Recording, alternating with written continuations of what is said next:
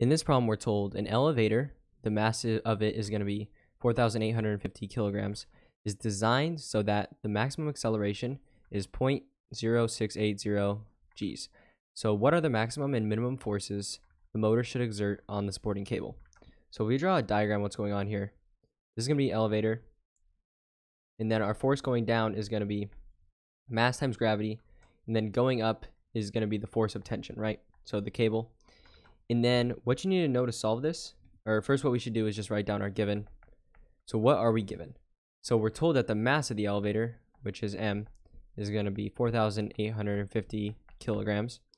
And then the maximum acceleration is going to be 0.0680 G. And so keep in mind this is going to be in both directions. So the maximum up and maximum down. So it's going to be plus or minus. So just keep that in mind. And then in order to solve this, you're going to need to know this formula. F of t, which is just the force of tension, is going to be equal to, or basically force of tension minus mass times gravity is equal to mass times acceleration. So keep this formula in mind when you're solving these problems. It's very important. So what we're going to want to do is just get force, or F of t by itself, because we're trying to solve for the forces. So if I move this to the other side, just by adding it, right? So it's going to be mass, or mg plus ma. And then what I want to do is we can factor out an m. So it's just F of t equals m times g plus a. So you might see this formula. It's pretty common too. And then what we're going to want to do is just, or we can do this both ways. What we want to do is essentially plug in what we're given. So let's plug in what we're given. So F of t, right, we're solving for it, equals the mass, 4,850 times g plus, and then we're going to get a g here, right? So I'm just going to write plus or minus for now, and I'll show you why in a second. So it's going to be plus or minus 0.0680 g. And so what you should notice here is that we can factor out a g again.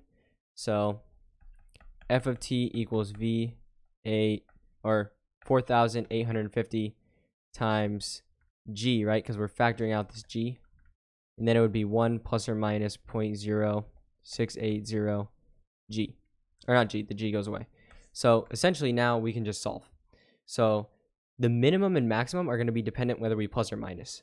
So the max is going to be adding, the min is going to be subtracting. And so keep in mind what g is. G is just force of gravity, and we estimate that by 9.8 meters per second squared. And so if we go ahead and plug it in, so let's start with the max. So max, F of t is going to be equal to 4,850 times 9.8. And then it's going to be, since it's max, we're adding. So 1 plus 0.0680. And if you go ahead and solve this, or plug it in your calculator, you should get 50,762 newtons. And what they want you to do is round here, make this an 8. So it'd be 50,800. And then round, or not round it, turn it into scientific notation. And you can just do that by moving the decimal point. So you just move 1, 2, 3, 4. And so when you do that, it's just going to become, or 1, 2, 3, 4. So 4, it's just going to become 5.08 times 10 to the 4th newtons, right? So that's just a way to write it in scientific notation. So that's going to be the max. So the maximum force. Now let's do the minimum. So F of t is going to be equal to the same exact thing except for we're minusing. So 4,850 times 9.8, and then we just minus here. So 1 minus 0.0680. So if you go ahead and plug this into your calculator, you're going to get 44,297.96. And then keep in mind it's newtons. And we can round this to just be 44,300. And so newtons, right? And so what we want to do is make this into scientific notation like the last one. So 1, 2, 3, 4. So it's just going to be about 4.43 times 10 to the 4th, right? Because we're moving 4 decimal places. And so this is going to be newtons. So this right here is going to be the minimum force, 4.43 times 10 to the 4th newtons.